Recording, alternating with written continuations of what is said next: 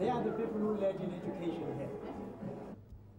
Today, books are not taken very seriously by our students. The spirit of reading is no longer there. I think it has been killed by the TV. People no longer sit and read a book and finish a book. If you ask one of the students, when last did you read a book, they no longer read books. They watch the television. You are never free until you are free intellectually. And that is why we are very, very happy today to have this bookshop opened in Soweto and in Dobsonville.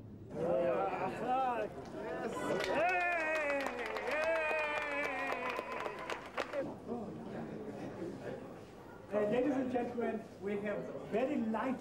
Talking to the photographer there.